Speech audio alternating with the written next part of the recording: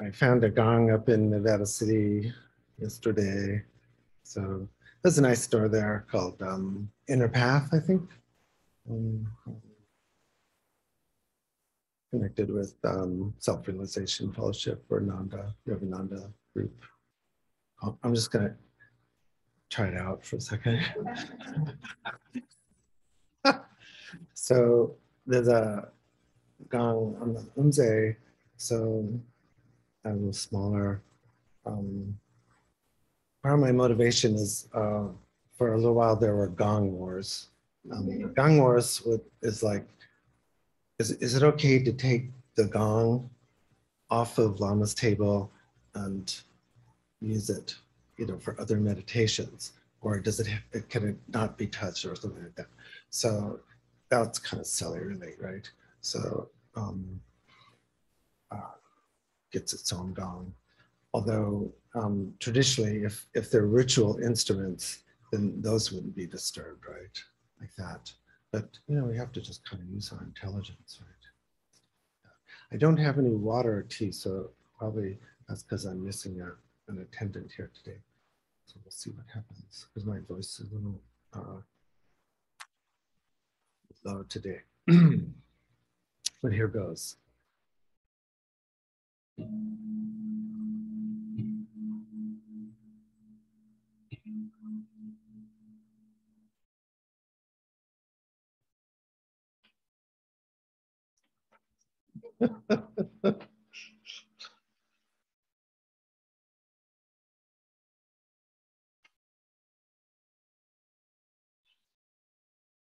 You did not find these in Himalayan Buddhist temples. This is Chinese and Japanese. Some people, but there's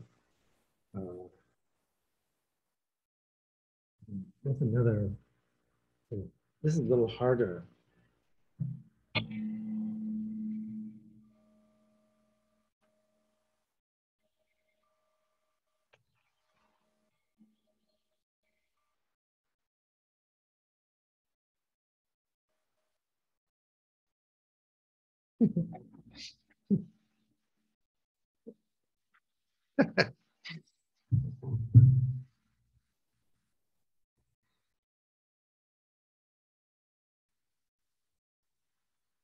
It's got to be fun. It has to be fun. Normally, we would also have a greeter at the door, where somebody would say, "Hey, welcome. Just it's okay.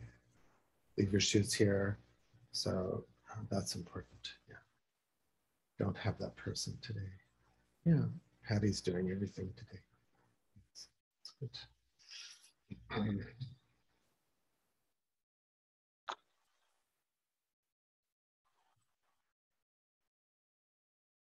So I have one person, Matthew Dorje Kasang, helping out, facing this way, right? Facing toward you guys to be helpful if something needs help. And then, say, Dorje Kasang, meditation, prayers, attendance. Oh, I could use another water. It's okay too. Don't go away. Stop her. She's gone away. Yeah, that's okay. Thanks. So that's good. Yeah, that is.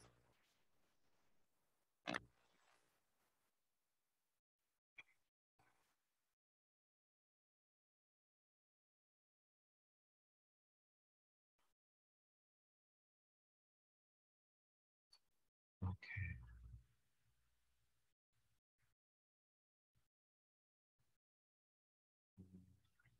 That's at the end.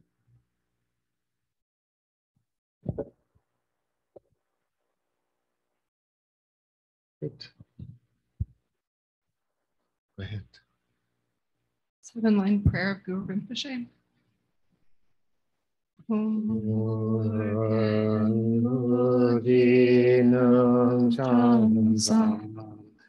Lama Yeshe Jinpa Yatsen Joji no June Pema Juve Sura Hordu Vajrayana Buddhism Eki Jesu Dadruhi Shinji Lo Shishitsu So Guru Pema Siddhi.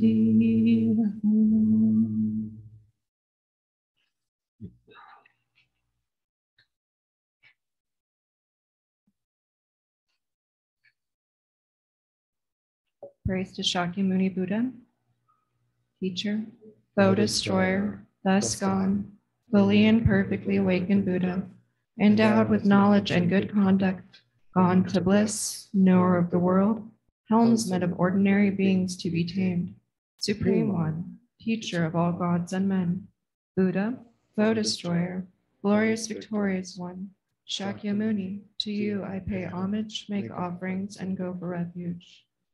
Teacher, thou destroyer, thus gone, fully and perfectly awakened Buddha, endowed with knowledge and good conduct, gone to bliss, knower of the world, helmsman of ordinary beings to be tamed, supreme one, teacher of all gods and men, Buddha, foe destroyer, glorious victorious one, Shakyamuni, to you I pay homage, make offerings, and go for refuge. Teacher, foe destroyer, thus gone, fully and perfectly awakened Buddha, endowed with knowledge and good conduct, gone to bliss, knower of the world, helmsman of ordinary beings to be tamed, supreme one, teacher of all gods and men, Buddha, foe destroyer, glorious victorious one, Shakyamuni, to you I pay homage, make offerings, and go for refuge. When you, chief of humans, were born, you took 7 steps on this great earth, and you said, I am supreme in this world. To you who are wise at that time, I prostrate.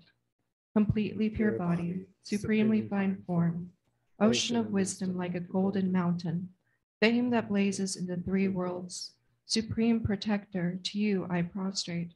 Endowed with the supreme marks, a face like a stainless moon, a color like gold, to you I pay homage. The 3 worlds who are not like you, who is free from dust, matchless one, endowed with knowledge, to you I prostrate. Protector endowed with great compassion, omniscient teacher, field of ocean-like merits and good qualities, to the thus gone I prostrate. Through purity, free from attachment, through virtue releases from the evil gone realms, unique, supreme, ultimate meaning, to the Dharma that brings peace I prostrate. From freedom teaching the path, well abiding in the pure trainings, holy field endowed with good qualities, to the Sangha also I prostrate. Homage the Supreme Buddha, homage the Dharma refuge, homage the great Sangha, to all 3 ever devout homage.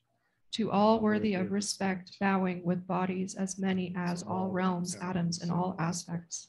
With supreme faith I pay homage. Do not commit any non-virtuous action. Accumulate virtue and goodness. Subdue your own mind. This is the teaching of the Buddha. Like a star, a mirage, a lamp, illusions, drops of dew, bubbles, dreams, lightning, and clouds. Look at all conditioned phenomena as such. Do this merit, having attained the state of the all-seeing and thereby subduing the enemy of faults. May I liberate migrators from the oceans of existence, stirred by the waves of aging, sickness, and death. I take refuge in the Guru. I take refuge in the Buddha. I take refuge in the Dharma. I take refuge in the Sangha. I take refuge in the Guru. I take refuge in the Buddha. I take refuge in the Dharma. I take refuge in the Sangha. I take refuge in the Guru. I take refuge in the Buddha. I take refuge in the Dharma. I take refuge in the Sangha. I take refuge until I'm enlightened in the Buddha, the Dharma, and the Sangha. By the positive potential I create by listening to the Dharma, may I attain Buddhahood in order to benefit all sentient beings. May all sentient beings have happiness and the causes of happiness. May all sentient beings be free of suffering and the causes of suffering. May all sentient beings be inseparable from the joyful happiness that is free from suffering. May all sentient beings abide in equanimity, free from holding some close and others distant. Respectfully, I prostrate with my body, speech, and mind. I present clouds of every type of offering, actual and imagined.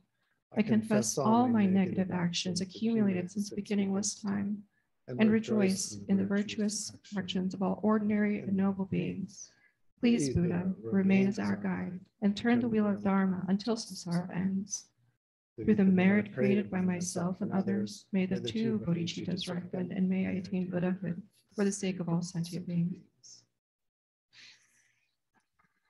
This offering I make of a precious jeweled mandala, together with other pure offerings and wealth, and the virtues that we have collected throughout the 3 times with our body, speech, and mind. O my masters, my yidams, and the 3 precious jewels, I offer all to you with unwavering faith. Accepting these out of your boundless compassion, please send forth waves of your blessings. Idam Guru Ratna Mandalakam Nirayatiyami. Part of the Perfection of Wisdom Sutra. I prostrate to the Arya Triple Gem.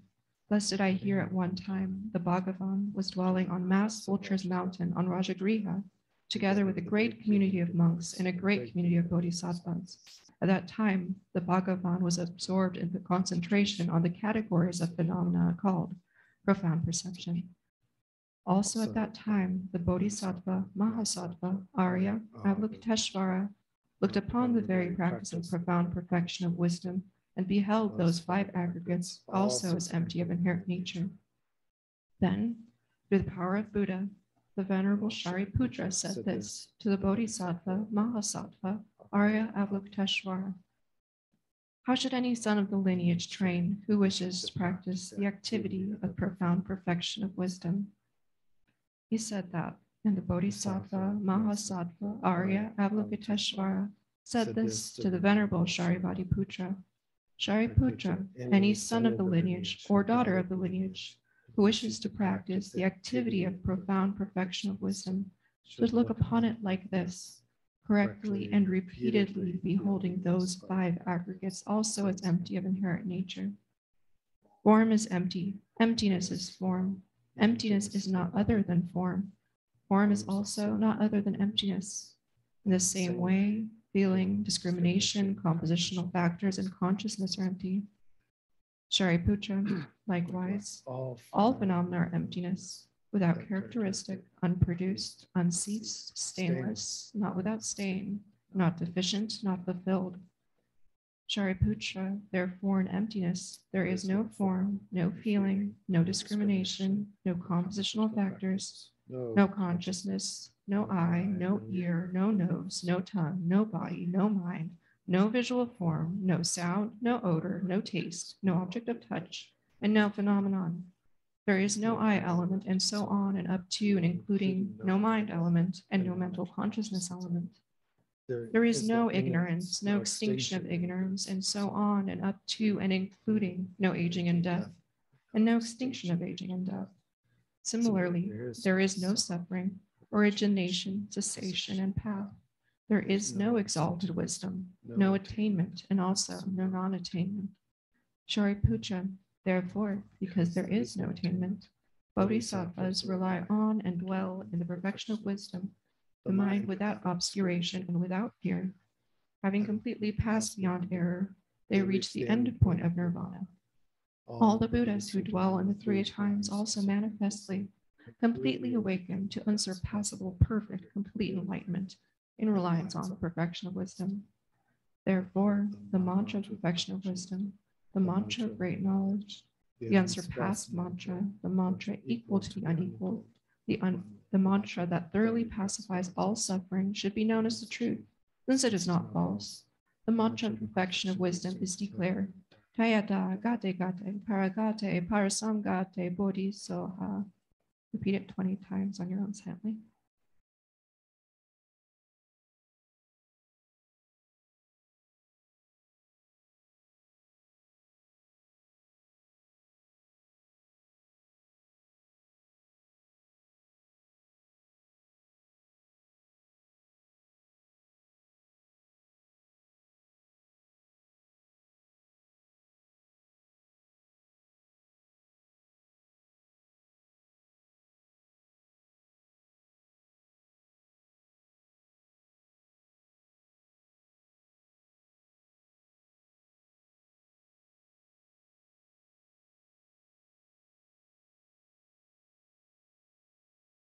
Ayata, Gate, Gate, Paragate, Paragamgate, Bodhisoha. Then the Bhagavan arose from that concentration and commended the Bodhisattva, Mahasattva, Arya Avalokiteshvara, saying, well said, simple lineage. It is like that. It is like that. One should practice the profound perfection of wisdom, just as you have indicated. Even the Tathagatas rejoice.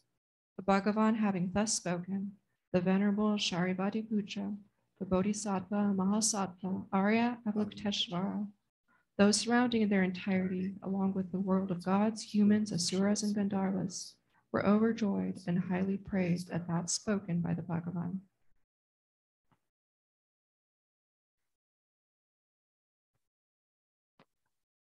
Just perfect. Yeah, you have to do that too.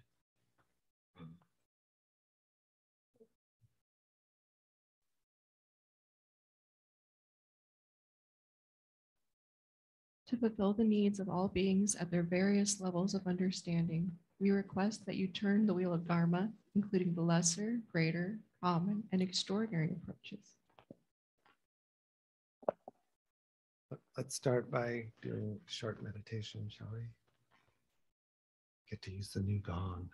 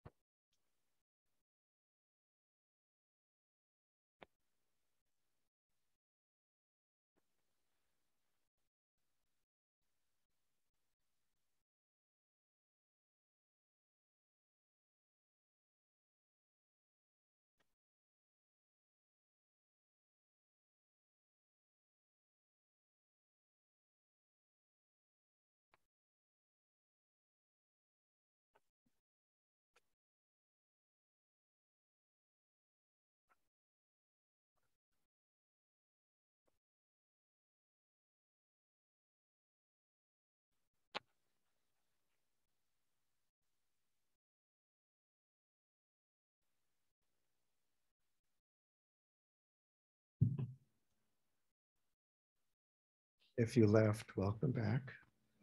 For those that stayed. Actually, the Heart Sutra is the Dharma talk. Really shouldn't have to say anything, right? That's Sutra, the Dharma talk, right? That's it. Would that be okay? you want more? Heart Sutra is very interesting. It's one of the main commonalities in all of the Mahayana tradition that you find in India and Bhutan and Nepal and Tibet, China, Japan, everywhere, Europe, Australia, like Heart Sutra. And it's with Mahayana and Tantric at the same time. We in many sutras, for those who are scholars, you don't generally run into mantras. Right, like in the Heart Sutra, run into long, kind of long sayings, dharanis, but this is very explicitly saying mantra, right? Of course, and we explicitly have the homage to the noble Bhagavati, right?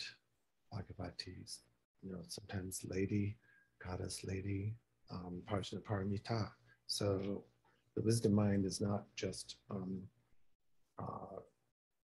clarity and knowing, but can also take the form of the Prajnaparamita Buddha. I don't think we show that on the overhead, right? We don't have the, do we have that? We don't have that, right? We just have text, we don't have that. Yeah, so maybe going forward, we can picture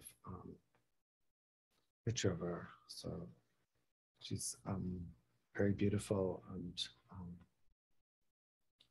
there are many Indian hymns to the Bhagavati Prajnaparamita composed in India. So we primarily here do, when I say Indo-Himalayan, so India went to the Himalayas, and Tibetan Buddhism or Nepalese Buddhism or Bhutanese Buddhism is that interesting mixture of India and the Himalayan regions. So, I'm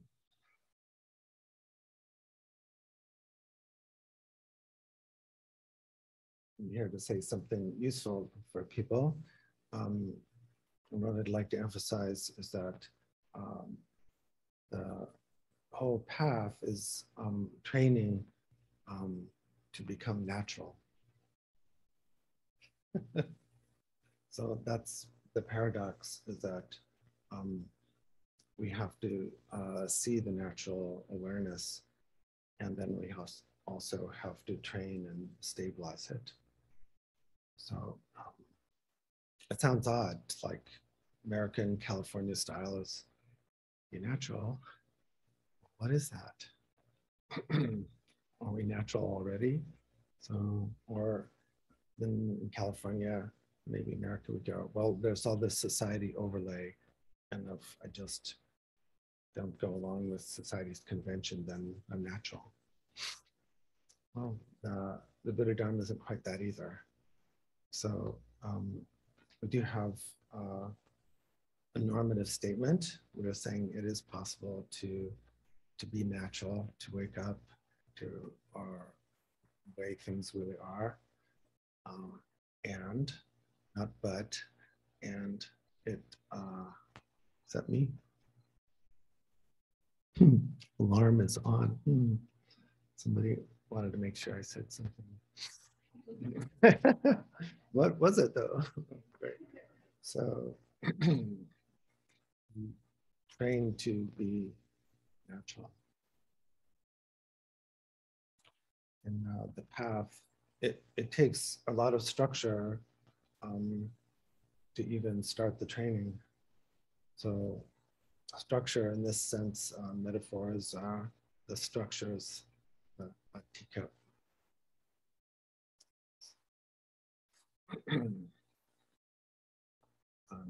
Then the active part of the structure is how to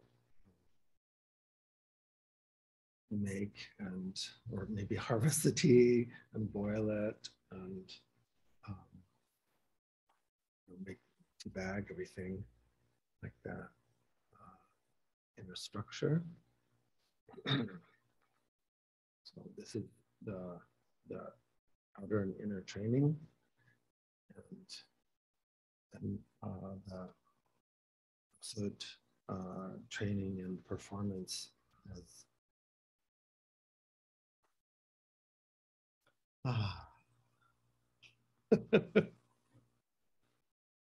there's a kid's book that I still have from my children called How the Tsar Drinks Tea. So in one of the small villages, I think that the main character they're picking like a ghetto village, you know, someone who's kind of outcast, Jewish village. And the maybe like a pillar on the roof that's a milkman, you know, at least. He's drinking his tea, and the neighbors say, "Petty, you look so happy drinking your tea." And he goes, "Yes, I drink the tea just like the Tsar drinks tea." Don't say that. Don't say the Tsar. But no, I drink just like the Tsar drinks tea. And they think he's an idiot also. So it's a long story, of course, these wonderful long stories. But the Tsar hears about this, right? And kind of pissed and intrigued at the same time. So gets his guards or Cossacks to come round this guy up and brings him to the Kremlin, and she brings him forward and says, you know, this is important, you know, lying about what the Tsar does is punishable by death, build up, big drama build up, and you know, says, okay, show me how, you know, you're the same as the Tsar. So Petya, I don't know if I'm saying it right in Russian, is that her name? Yeah, yeah. So then they bring out this big samovar and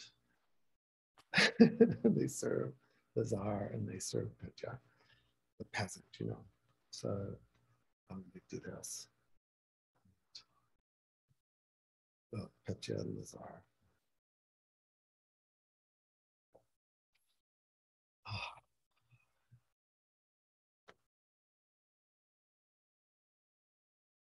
So the Tsar says, all right, what's up? And Petya says, oh, we both say ah after we have tea. So that's the natural world, you see. Petya like pointing. So one of our mantras in Dzogchen, of course, is ah. But you know, when we say ah, you know, it sounds artificial when we say it sometimes during meditation or during retreat or some other practice. But it's the same ah. Oh. So but we have to create the situation and the context to really kind of appreciate. So I don't know if we need to go to the Kremlin. I don't want to go right now. But that's the idea of this naturalness that we all have that same, but we have to create the structure to see it. So of course Petya was at point the Tsar's guru, right? knowing the way things happen in Russia, even then, you know, probably just got sent back to the village and, you know, here's a bill, you know, still was poor, but, you know, at least he didn't get arrested, right? But, so so we, actual naturalness, but to actually experience the awe, we actually have to create a context. We have to have the teacup and brew the tea and create a little bit of ritual usually, and then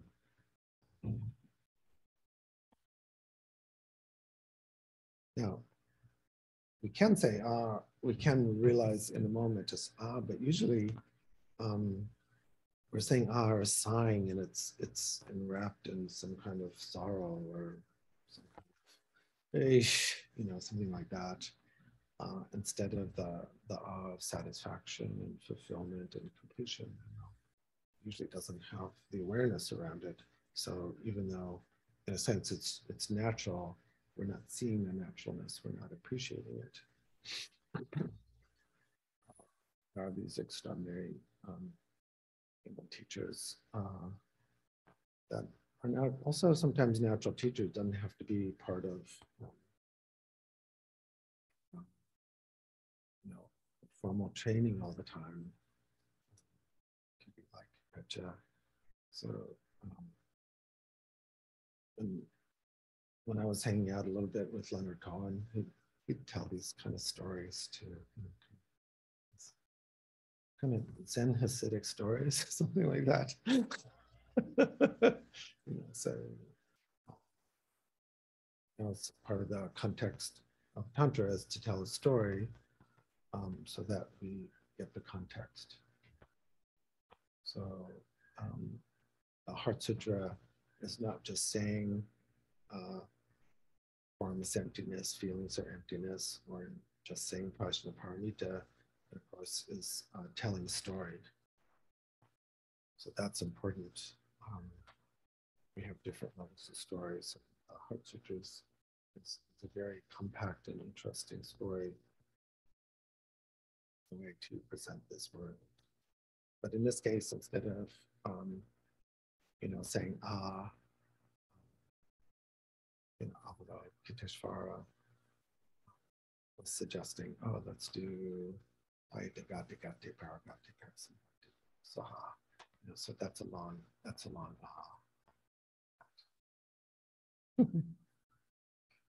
So maybe we can have some questions, comments, and complaints. Interested?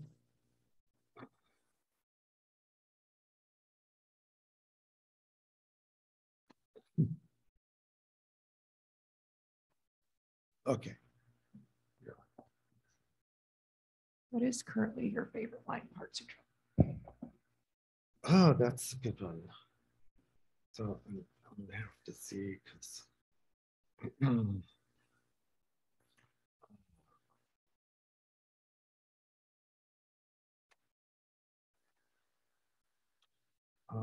well, it changes, but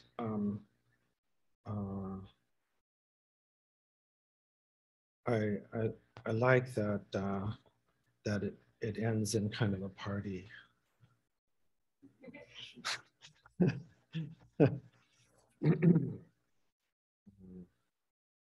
Sometimes it ends kind of serious. I was driving yesterday listening to NPR, maybe, I don't know, not NPR, I don't know, Sirius, and they were playing the entire Prokofiev Romeo and Juliet ballet suite. And there was a little history.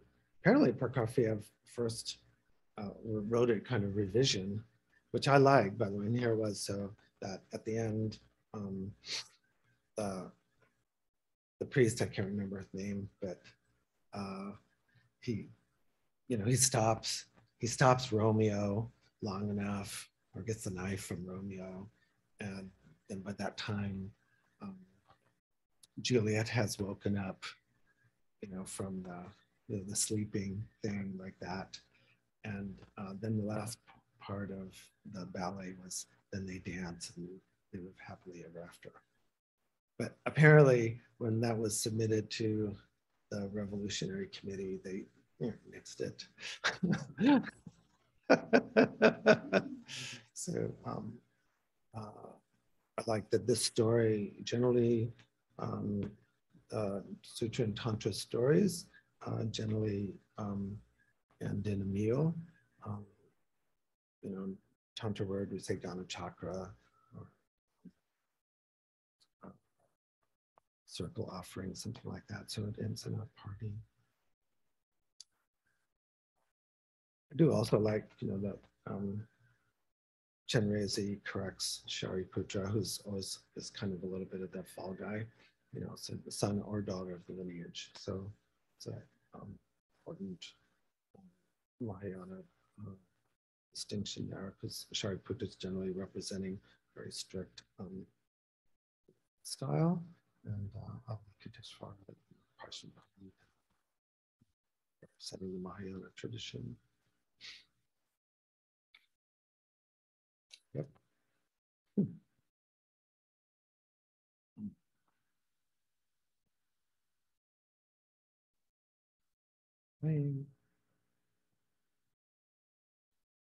You're supposed to have the microphone.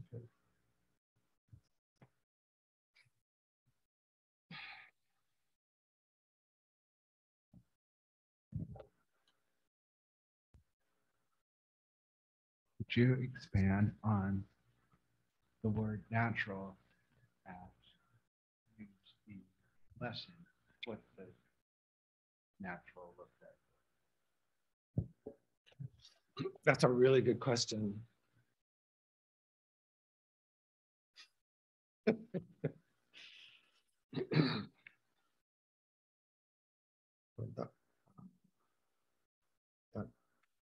That could be like, oh.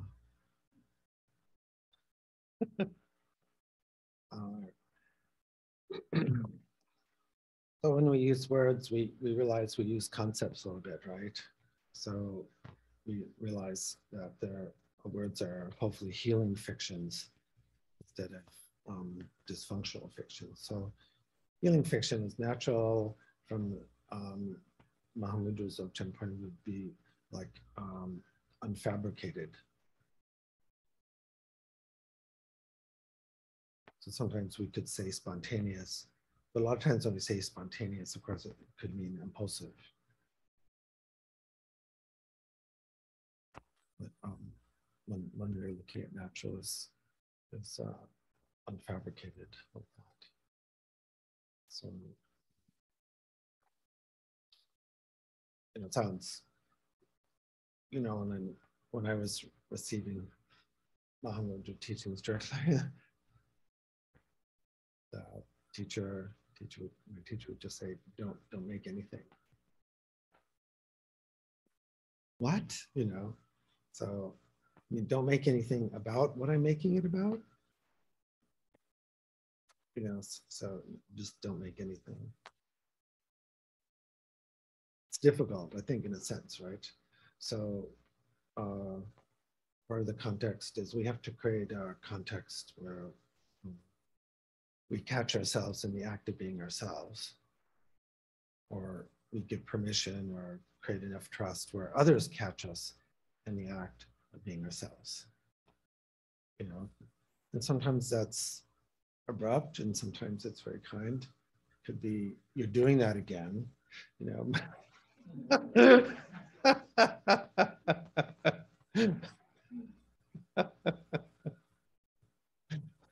But sometimes our best teachers are people we know intimately that will say, you're doing that again. Whoa. So the natural part is not always the repetitive thing. The natural part is when someone says, oh, you're doing that again, and then something pops up. When we've done enough training and practice, when someone says, whether I like what you're doing or pointing out either a positive or negative, then there's kind of a recognition in nature mind. So generally, pointing out the natural mind, doesn't always happen during a formal meditation session. So very famous, as some people in the audience already know, like Patrul Rinpoche, wonderful teacher from a century ago, trained very, very hard with his teacher, Do Kensei.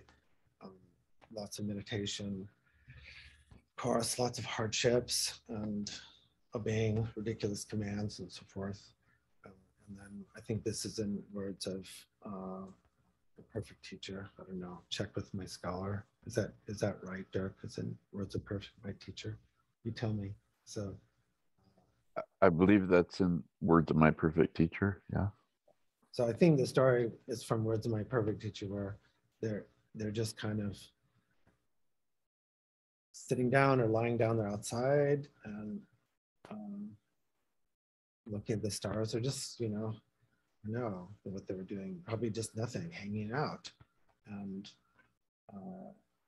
considering, she said, do you hear the dogs barking? Patron said yes. Do Kensei said, that's it. Right then we had deep awakening. So, if we were sitting just listening to the dogs without the training and preparation, there wouldn't be that awe experience, because we hadn't created the right structure and context. But that moment, the Patrul Rinpoche obviously had trained so much, that the natural mind came up for him.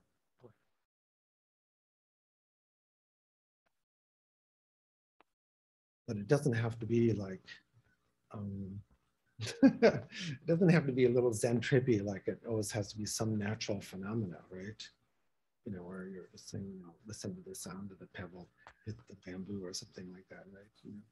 So some of you perhaps have read too many probably Zen koans and stuff like that, right? But so it just could be, it could be something like your partner says, you're doing it again. Or your teacher says, you're doing it again. Or that's it. And there's kind of insight.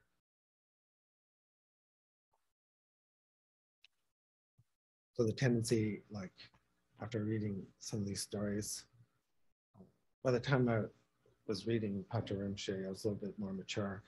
I would be running out listening to dogs. Barking. They have it. That's dogs barking. That's it. So so that might, we tend to do that. Like now the answer is dogs barking.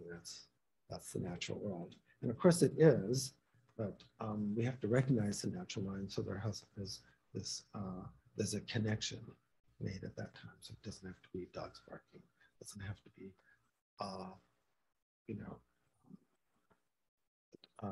both, I think both in the story, both Petya and the Tsar, I should have mentioned, and the Tsar had a good laugh. You see it like that. And laughter a lot of times is, that kind of joke, and that can be a very natural mind, So they're just joined in the laughter. And as I say, probably Petya still had to go back broke. I don't know. Got a little medallion or something.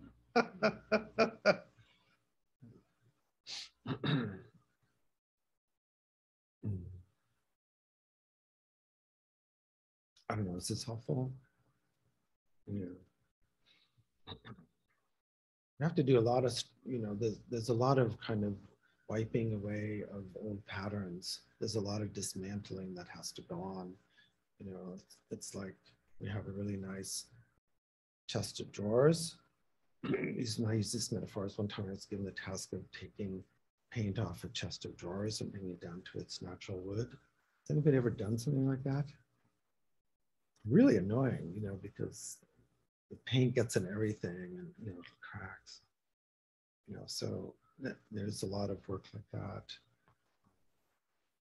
that's kind of Hercules, cleaning out the Aegean stables, right? That's why these myths are so important in Milarepa's trials. It really seems sometimes like lamas are trying to punish us. But that's the idea, is that you're having to scrape away the paint or something to reveal the natural mind.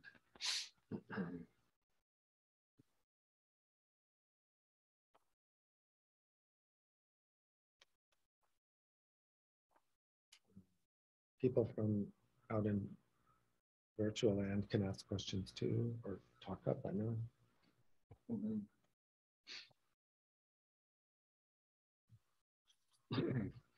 When people say nothing, that means traditionally everyone's got the point. There's no doubts. There's no doubts. All good. One more doubt. All right. Yes. If no one else has a question. Yeah. Thank you. I was wondering if you could talk a little bit about the first paragraph after I prostrate to the Arya Triple Gem. Best I hear it one time. The gem.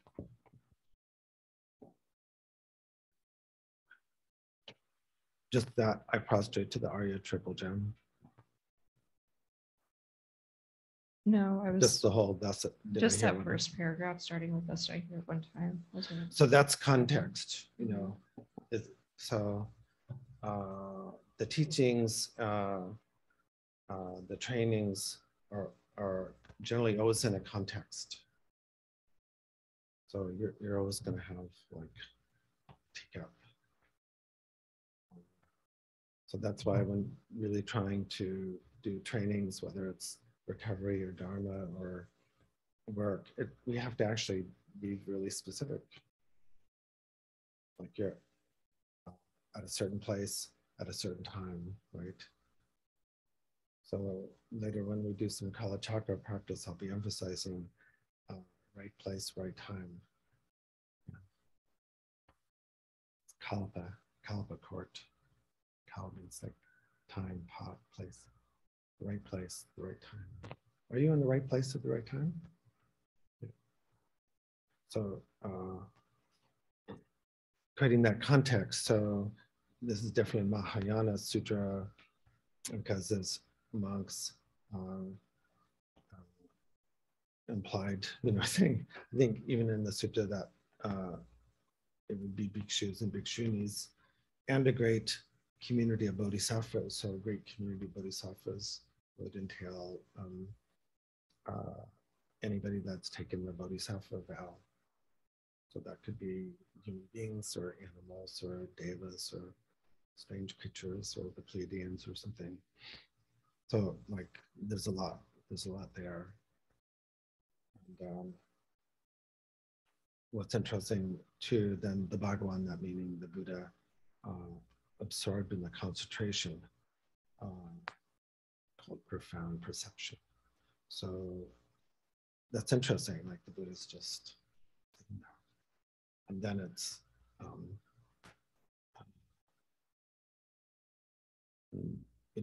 next to where we're there is Avalokiteshvara,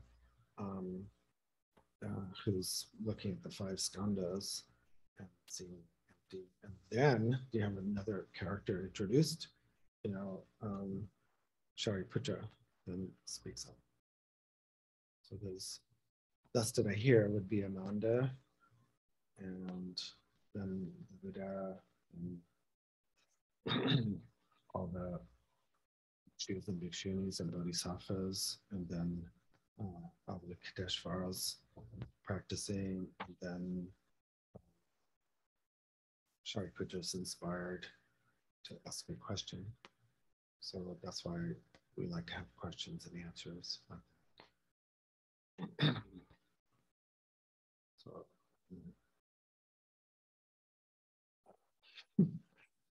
my teacher, Geshe Losang, was very direct and would say, only stupid people don't ask questions.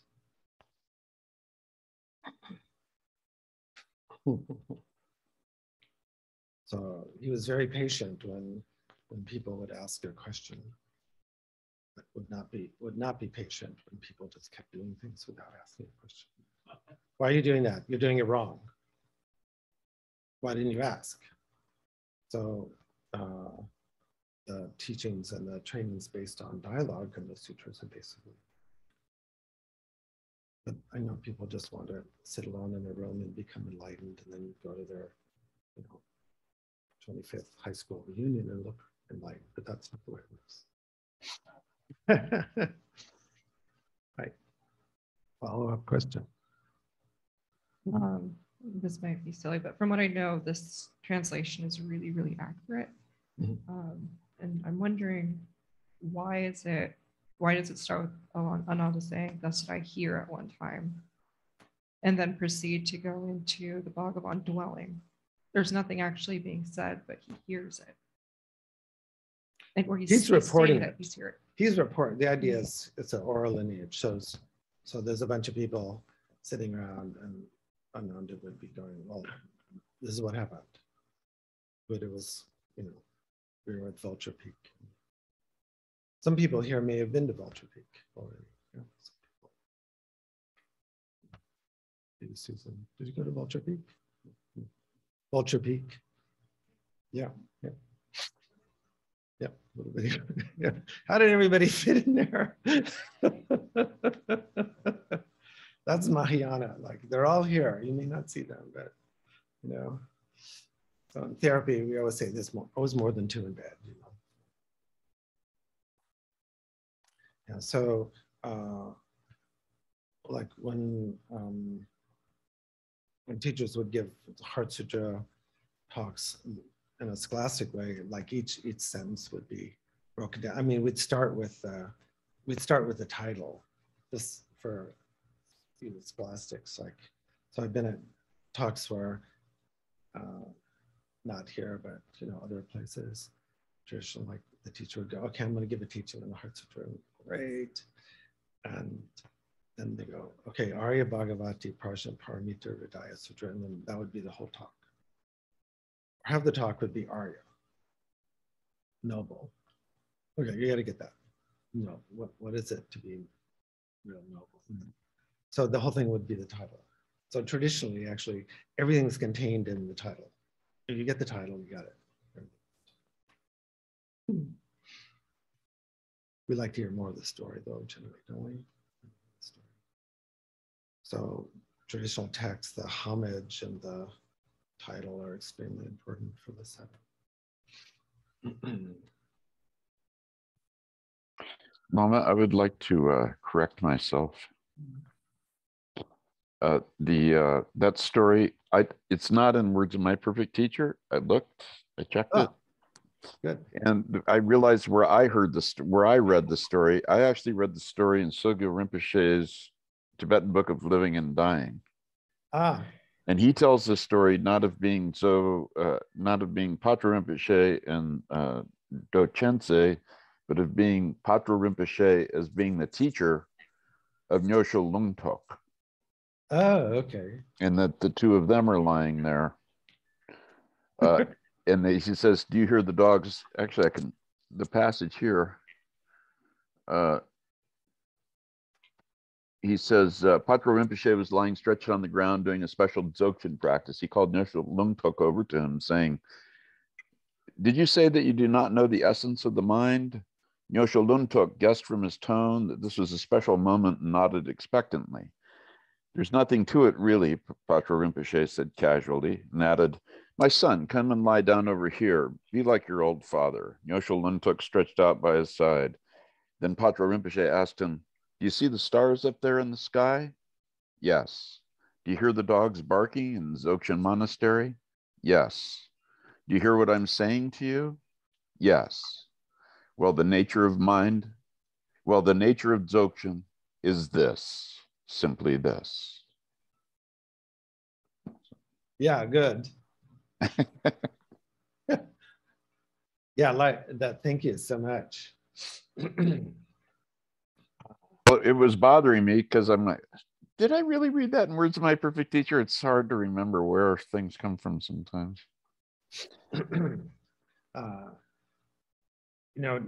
What's interesting about studying closely with teachers, it's good to have like, okay, I'm most interested in textual, but, different teachers I've heard different ways, so it's just like family, so you're just kind of, yeah, Uncle da-da-da used to do this. And you go, no, that was not Uncle da-da-da, that was cousin so-da-so, and like that. But so people make their embellishment, but, thank you for, directing us. Yeah, so,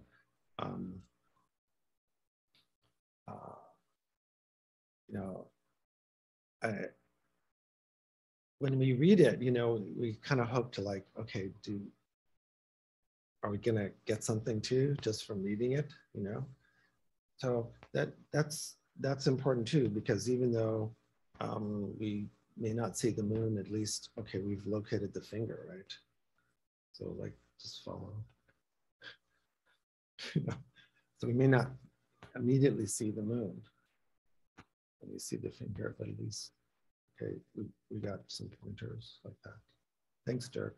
Perfect. Oh, well, I'm sorry, but one further thing on that.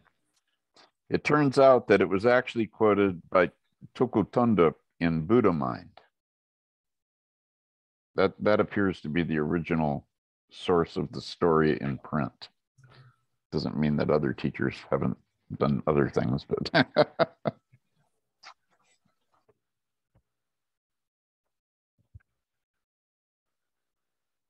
So what's the difference between natural and genuine?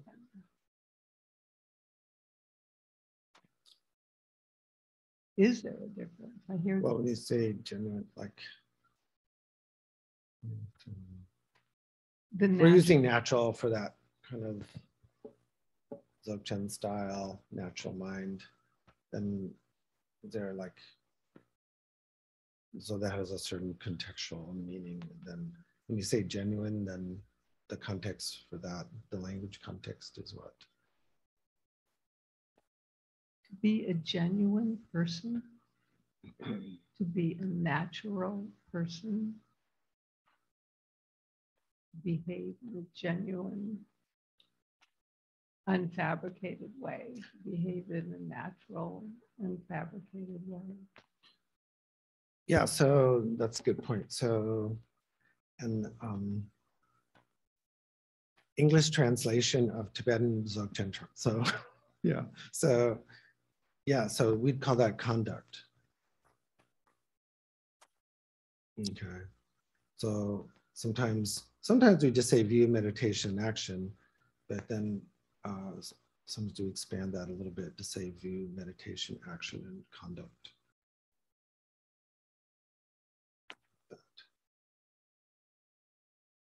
So, overall, as I'll have to ask Morris, but there's a sense of mensch there. Would that be the right term? Somebody's really just totally. Yeah, but let's say someone's conduct is totally genuine and upfront, and it'd be a mensch, right?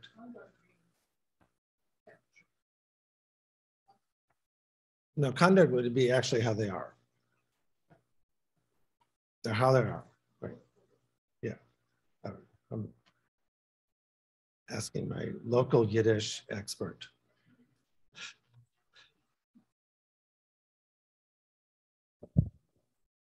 So conduct is, I thought the conduct was like a conscious deportment. Like Not conscious I'm at doing this things point. the right way. That's just how you're doing your life, totally. Action would be a little bit, action in this sense would be a little bit maybe intentional. Conduct is like the whole, like, that's just. But natural is Conduct, unintended, unstudied. yeah, conduct would be unfabricated. So it's directly from original nature. Yeah, direct, Otherwise. yeah. So I'm asking, would that be a mensch? A mensch, I think, would be a conscious Too Conscious. conscious, a little conscious. Like, Okay, cool. this is the right way. This is the right way. Okay. Cool. Still, it's good to be Yeah, right definitely. contact. Yeah, action is important.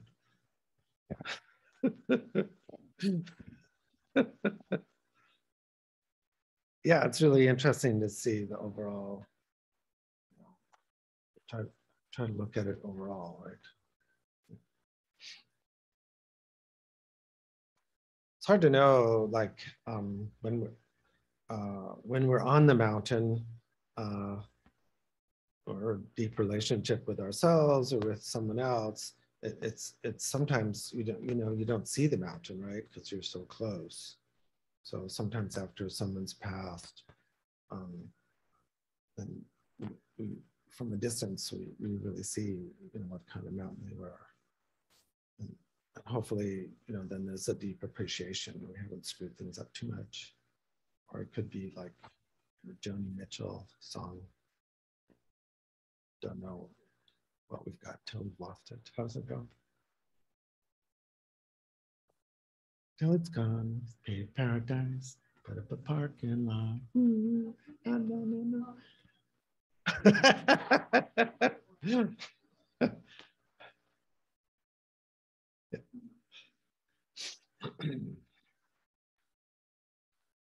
Good questions. Maybe we should close here.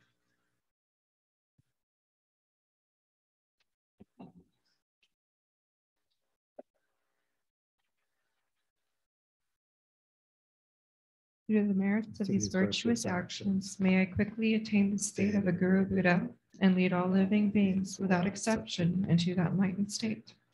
May the supreme jewel bodhicitta that has not arisen arise and grow, and may that which has arisen not diminish but increase more and more. In the land encircled by snow mountains, you are the source of all happiness and good. All powerful Chenrezig Tenzin Gyatso, please remain until samsara ends. May the teachings of the Buddha flourish, and may the upholders of the teachings remain forever. May all migrators achieve happiness, and may they fulfill all their temporary and ultimate goals. Losang, magical display of the deep awareness of all the victorious ones, merciful giver of a stream of profound and vast instructions to the fortunate migrators. Please remain always unperishing, unchanging, unfading. Avalokiteshvara, great treasure of objectless compassion, Manjushri, master of flawless wisdom, Vajrapani, destroyer of the entire host of Mars, Tsongkhapa, crown jewel of snowy land sages, Losang Drakpa, I make the request at your holy feet. Yay. So next Sunday, Tenzin Chökyi will be here giving a talk. It'll be part of a workshop that she's wanted to limit it to a certain size for different reasons. So I think it's all filled, right, Susan? Yeah.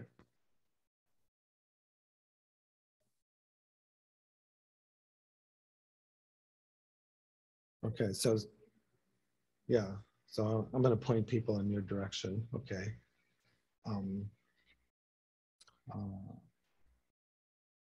Tenzin is an old friend, and somebody I have a lot of confidence in to present and transmit Dharma. So and I have a personal aspiration that we see more of her here. I want to promote her. I want to promote good teachers, but also it sometimes does take affirmative action, to say, okay, we have to, generally female teachers have a harder time, harder time in Asia, unless they're very famous. So even in America, so I want to really support her to do that. And then kind of breaking news is Khyentse Rinpoche will be here August 20th and 21st to give some teachings on the 6 dharmas of Naropa, 6, sometimes collectively called 6 yogas. Naro Chudrak actually is Naro's Dharma 6. So, these are important inner yoga practices, Tara Tantra yoga practices, and he'll be giving a general introduction, and he's very good at that. So, personally, I kind of hit it off with Rinpoche, so put it that way. So he's very ecumenical. His training in both Gelugpa and Nyingma styles of practice, and very energetic. So I appreciate that. So that's in August, and we'll be letting people know more about that. So, la la. Yes. So, like you heard about this amazing teacher coming next Sunday, Venerable Choki. She's just such a warm person and so approachable. And then on Friday, we have this ongoing once a month event called Expressions. And it's poetry, music, and art. And it's just an amazing thing to be a part of. Every time I go to it, I just feel so embraced by the whole room. And so if you're able to come to that, it's for everyone. We always emphasize that, everyone, with everything we do here. And we have kind of like a little potluck, but it's more like bring an hors d'oeuvre or something like that. We have a little break in between. And then the last thing, so that starts at 6 o'clock, and then in the future, we'll start it at 7, but next Friday at 6. And then, and some of you were here for some meditation that we had previously, so you've already heard me talk about our AC. But for those of you that weren't here, we want to keep our room super comfortable, our whole temple, for all of our guests. And we need your help to do that and to support the teachers that are coming our direction. So we sponsor teachers to come, and we want them to have everything they need while they're here. So thank you so much. Super. So I think we will adjourn, and then some people will stay for snacks, right? Lunch. Thank you so much. Ciao. There she is. Yeah, that's a good one. Yeah, very colorful. Yeah. Yeah, super. Thanks for doing that. That's just right. Yeah. Prajnaparamita.